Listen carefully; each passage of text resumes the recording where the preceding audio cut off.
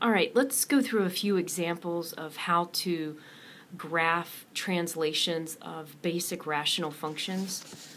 All right, so here we have 1 over x, which hopefully after watching the lecture you know that our x-axis and y-axis are our asymptotes, and we have our graph in the first and third quadrants. So how does this translated function work? All right, we have this plus 2 on the x.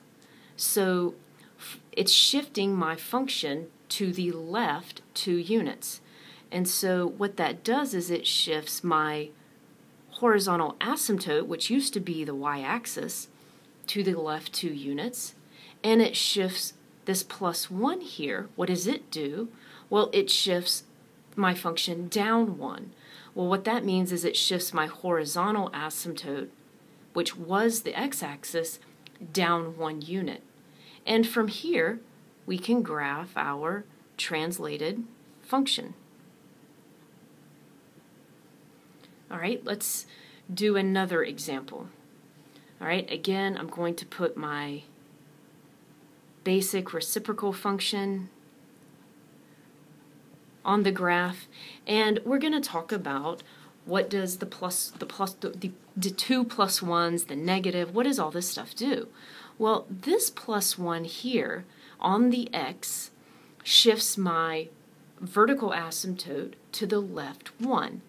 So I'm getting now, instead of the y-axis, I'm getting a vertical asymptote at -1. All right.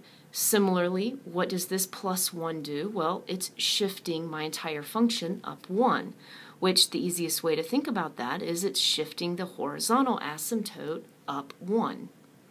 All right, and then lastly, I have this negative here. All right, so what does that negative do? And hopefully you all are saying, hey, that flips our graph over the x-axis. Well, it does flip it over the x-axis, but an even easier way to think about it is it's flipping it over the horizontal asymptote.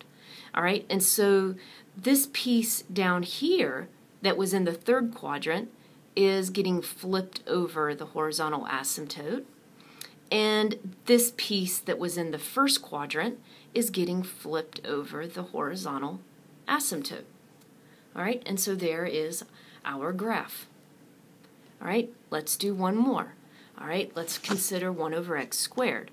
All right, so here we have the basic function that looks something or roughly something like this. All right, minus my horrendous drawing. All right, we have our even function, or the function with y-axis symmetry, in the first and second quadrants. All right, and we need to think about, well, what does this plus 2 do, and what does this minus 1 do? The plus 2 on the x shifts our function 2 units to the left. So it's shifting the horizontal asymptote 2 units to the left. And the minus 1 on the outside is a vertical shift down 1, so it's shifting our horizontal asymptote down 1.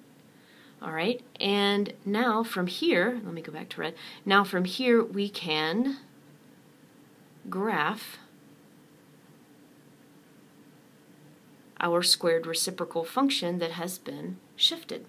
All right, hopefully this helps you guys on the translations of the basic functions.